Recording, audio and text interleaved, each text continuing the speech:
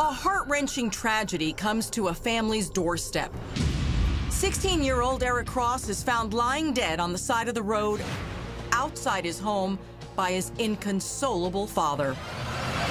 I don't remember ever seeing him cry before that. The whole town cries too, not only for Erik, but also for the blood of whoever killed him in a most horrific way. A very torturous, very painful death that he suffered. And when police can't find the murderer, townsfolk start whispering among themselves and pointing fingers at those suspected of being involved in his death. The rumors started coming in, or the stories started coming in from the street. Conspiracies swirl for 35 long years. It became literally an urban legend that was getting passed on from person to person. But all the tips and tales lead nowhere.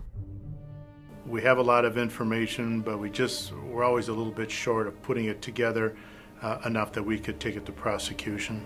Still, Erik's case stays alive thanks to his younger sister, Jackie, who started a Facebook page for her brother. So people from Vicksburg started friending Erik, his page, but then people were interested in the murder.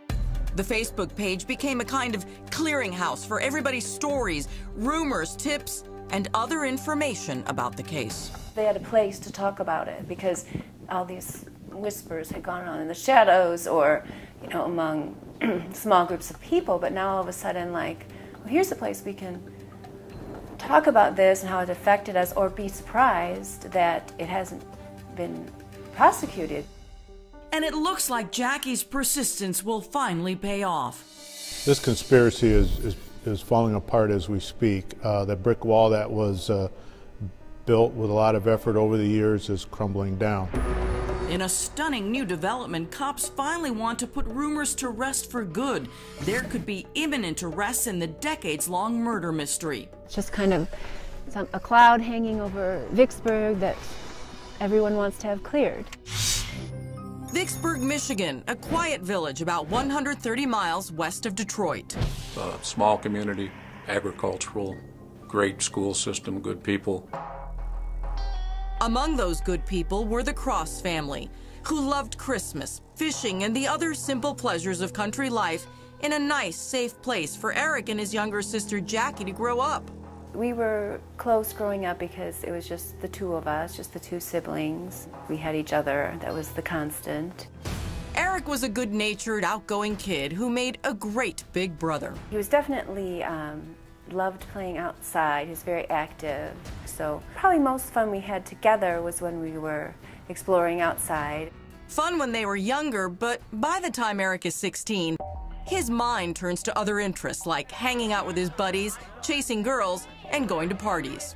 Your father said to police he was concerned that his son was hanging out with a bad crowd. Right, yeah, and that had been like a recent development, I would say only within the last couple months before he died.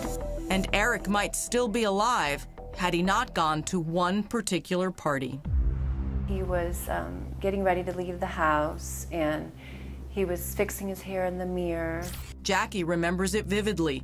He had that really nice 80s hairdo, and the song, The Look of Love, was playing on the radio. It's the last time Jackie would see her big brother alive. It's like burned into my memory, like just saying goodbye to him. And what would happen that night would be seared into the collective memory of Vicksburg. A town in mourning for Erik, but also a town without pity for a bunch of teenagers who have been living under a cloud of suspicion ever since. How has the town reacted to you? They hate me. Next, the underage drinking party that investigators say set the stage for the brutal murder of Erik Cross and the discovery of his body by his distraught parents. And I thought, well, it doesn't look like him. It's probably not him. I don't think it is him. But finally, reality sets in. Erik's father said he heard the front door rattling in the early hours of the morning and assumed it was his son letting himself in the house. But cops say the front door was locked and Erik likely went back out into the front yard, but exactly what happened to Erik after that has remained a mystery.